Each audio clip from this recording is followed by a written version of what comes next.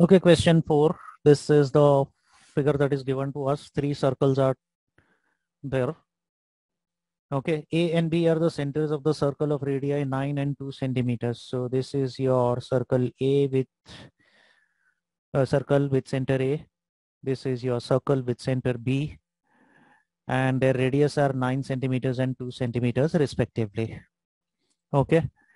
C is the center of the circle of radius r centimeters. So this is C is the center of the circle whose radius is r centimeters, which touches the above circles and angle ACB. That is, this is angle C, which is 90 degrees. We are supposed to write an equation in terms of r, and then we are supposed to calculate the value of the radius of this circle C.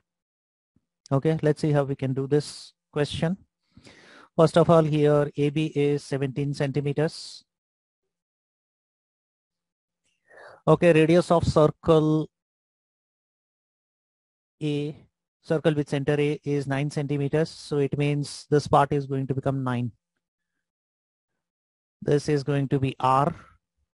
Okay, the radius of the circle with center C, again this also is going to be R, which is going to be the radius of the circle with center C. Radius of the circle with center B, this is 2 centimeters.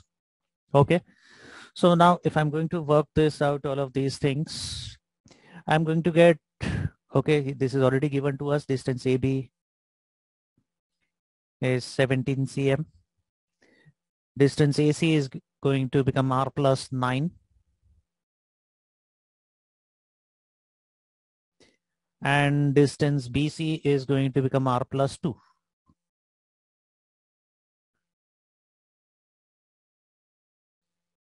Okay, they've already given here angle ACB, that is angle C, is 90 degrees, so I can use Pythagoras theorem.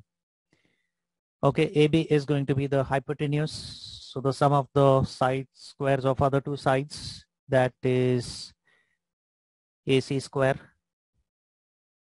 plus BC square. This is equal to AB square. Okay, so this is going to give us, all right, AC is r plus 9, the whole square. BC square, that is r plus 2, the whole square. This is equal to AB square, which is 17 square. Okay, you can open the bracket and then you can simplify that. That is going to give us the equation in terms of r.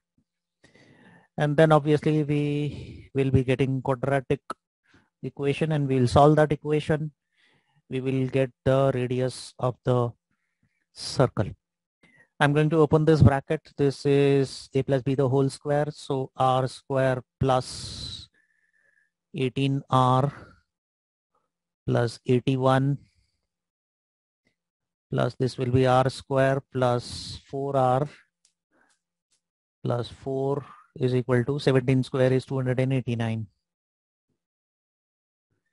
R square plus r square, this will be 2r square. 18r plus 4r, this is 22r. 81 plus 4, 85. 289 minus 85, this will be 204. So it's going to be minus 204 is equal to 0. Everything is divisible by 2.